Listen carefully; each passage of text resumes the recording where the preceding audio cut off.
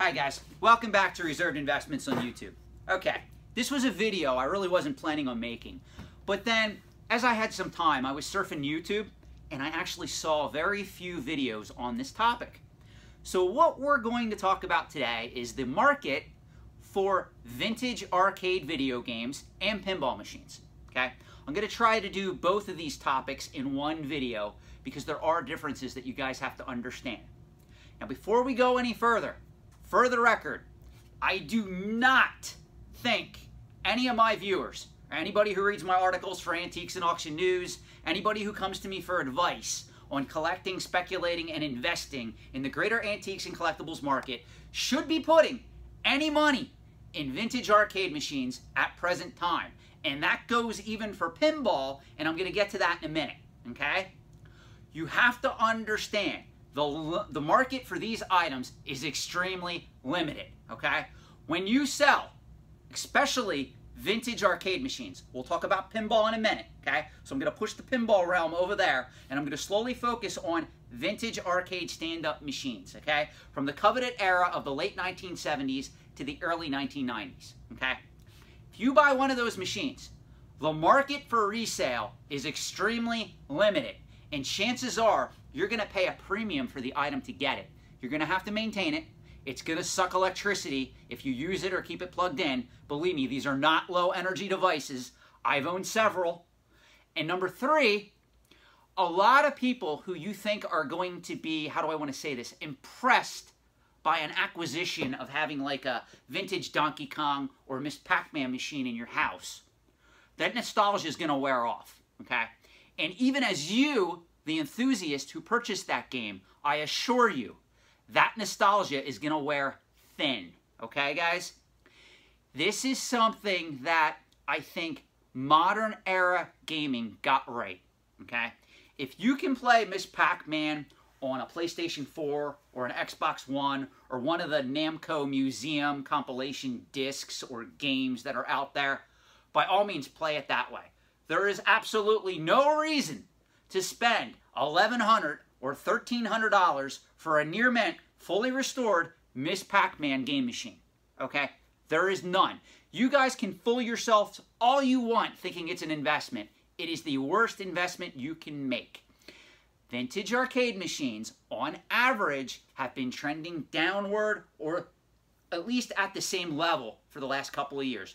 There are some exceptions, okay? I've said this before. I would love to own an original Japanese Splatterhouse machine, okay?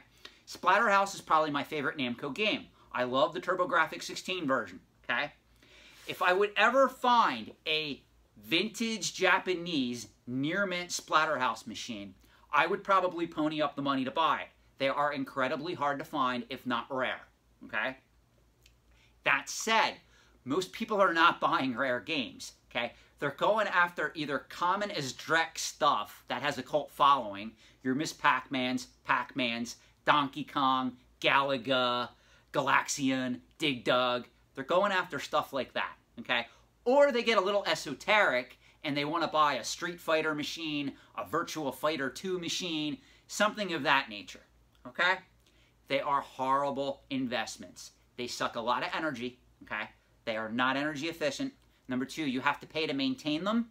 Number three, you have to be very careful to observe the market carefully, because when you go to sell the item back, it's not something like a coin or a piece of currency or a graded video game where you can just throw it on eBay or send it to Heritage Auctions and they'll handle it for you. It's something that requires a lot of people to move. It requires a truck, and the buyer has to be very passionate about the item, okay? Because if you have to ship it long distances, you are going to pay a shipping and crating fee that is going to be at minimum $300. It can go all the way up to $500 to $1,000, guys, okay? Do not invest in vintage arcade machines, okay? Especially with the advent, I'm going to say it, you ready? Arcade 1-Up. Arcade 1-Up is literally killing the market for vintage arcade machines, okay? Of which there's an Arcade 1-Up equivalent. If you don't believe me, look at prices across the board. Mortal Kombat arcade machines are dropping in value because you can go to Walmart pay $300 and get an arcade 1-up machine that has Mortal Kombat 2, and Ultimate Mortal Kombat 3 already built in on the machine, okay? The only difference is it's a 3/4 size replica of the stand-up original. That's it. Most people are buying them, okay? That's why Arcade 1-Up is making a killing right now. Even me, when Arcade 1-Up first came out and was announced, I took a neutral stance to their product, okay? I own none of them currently. That said, the Star Wars one and the Teenage Mutant Ninja Turtle one that is coming out later this year really looks tempting to me. I will say that. I may actually have to bite the bullet and buy them, okay? At $300 a piece, it's steal, okay? You have to understand that the market has changed. It is fundamentally changed from here on out. You know, you hear the word catalyst on my channel a lot, those of you that watch my other videos. Arcade 1-Up was a catalyst that dramatically changed the market for stand-up vintage arcade machines, okay? Doesn't matter that people have in their head, well, the vintage arcade machine is original. It's the authentic game. People are going to want that. No, it's not happening, okay? Like I said, there are some rare games that are trending upwards. I just mentioned one, Splatterhouse, okay? But across the board, most of these items are remaining flat. Some are falling in value, okay? Now, if you are a passionate person, okay, maybe some of you have the means and the time where you want to create like a basement arcade and you want all original arcade machines, I highly, strongly caution you to go that route. But if that's the route you're going to go, by all means, go for it. But just understand, if you pay a premium for those games because you probably want to get them from a company or a dealer that has a warranty on them, that way if the machine breaks down, if something happens, you can get it fixed relatively easy, okay? That said, if you go that route, you have to understand when you go to sell that machine, you're going to get substantially less because the person that's buying it from you is not going to get a warranty, okay? And even if you offer a warranty, it's not going to mean shit because you're not a dealer, okay? These are things that you have to take into account. Do not let passion go to the extreme and pull you into something like this market, okay? This market is not stable or secure, okay?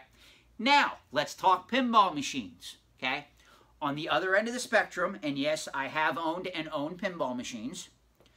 Pinball machines are something of a kind of a abnormality in the vintage coin-op market. You see, here's the problem. All you pinball lovers out there, and I'm one of you, okay? If you want to play a vintage pinball game, it's not easy to do on a PlayStation 4, an Xbox One, or any type of video game that was released in the pinball genre, okay? It's something that can't easily be emulated. So, a lot of your classic pinball games, okay, are trending for a good penny right now, okay? For instance, I can tell you, I'm on a website here. Let me just give you one example, guys, okay? And I'm going to name games that aren't even what I consider classics. Laser Q, okay? Laser Q was released by Williams in 1982, and it had a futuristic pool theme, okay? It's $2,999 on this website with a 1-year warranty, okay? That's a good price, don't get me wrong. The problem is, if you pay $3,000 for that item, you have to understand, even if you hold it 5 or 10 years, there's no guarantee you're going to be able to sell it for $3,000, okay? You really have to know what you're doing. That said, let me give you a tip that you're probably not going to hear on any other channel. Pinball machines go up in value a lot faster than vintage arcade machines, okay? Doesn't mean I'm recommending you buy them, okay? You may buy the wrong one. You may buy one that has no market movement whatsoever. But I'm just saying, to the people who bought games like Pinbot, Funhouse, Bride of Pinbot, Jackbot, all the classics. What's the other one I'm trying to think of? Whitewater. All the classic pinball games from that coveted era, like I want to say the 80s to 90s, okay, that seems to be the coveted era. You've done really well if you kept the games in working order and you have a market to sell to, okay? Just understand, and this is what people need to fundamentally understand. If you're going to park large sums of money in items like pinball machines or vintage video games, okay, it really doesn't even matter what the market does, okay? The problem you're going to have, if you need to liquidate that collection, or you decide you want to cash out, you're kind of at a whim due to the fact that it takes like 3 people to move a pinball machine. Plus, you have to get it to an auction house, and I guarantee you, you're not going to like sending a totally working near mint pinball machine out west and paying $500, and then you already spent $3,000 for the machine, and now you only get back $2,000 because that's what the auction ended at, and you convince yourself it's an investment, okay? Guys, leave vintage arcade machines and pinball machines to the experts, okay? If you want to buy 1 pinball machine or 2 pinball machines because you have the money, okay, and you enjoy pinball, you're an enthusiast, go right ahead. But don't call it an investment unless you really know the market, you know what you're doing, and you have a way to flip the item and liquidate it when the time comes, okay? That's the only way. I see tons of people make stupid mistakes in this market where they could have bought a high-end piece of currency, a coin, and literally all they had to do was send an email to Heritage, negotiate the auction rate, and they would have been fine. Instead, they're sitting on 5 pinball machines, okay, of which they're trying to liquidate 2 of them, okay, and they pretty much have to sell it at a loss back to the dealer in which they bought it from, okay? Don't be in that position. If you guys want more commentary on this, please post a note in the comments so I know I can do a follow-up video to this. I'm not going to go in greater detail in this video. This isn't going to be a 20-minute video because I just want you guys to understand the market for these items is very limited, it's very fragmented, and it rewards the people who literally know how to work on these machines, okay? If you're the type of person who really knows like electrical engineering and literally knows how to fix like a pinball machine or a vintage arcade machine, and you go out and you look for beat up machines, you repair them and you flip them on the market, you can make a lot of money, okay? I'm not gonna lie to you, you can. Because even if you find a Miss Pac-Man machine for 200 bucks and you put $300 and 20 hours into it fixing it, if you flip it for $1,000, you're doing great, okay? But the average person cannot do this. Believe me, it is not a business that anyone can learn and get into.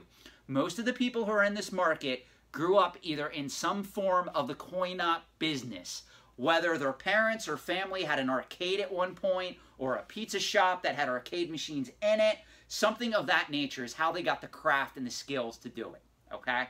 It's something that's very complicated. I'm not saying you can't learn it, but the learning curve is steep and the cost to get there is high, okay?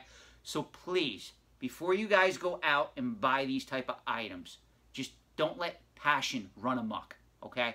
Understand the market and know that you may honestly be better off just getting an arcade one-up machine and calling it a day, okay? Thanks, guys, and have a good night.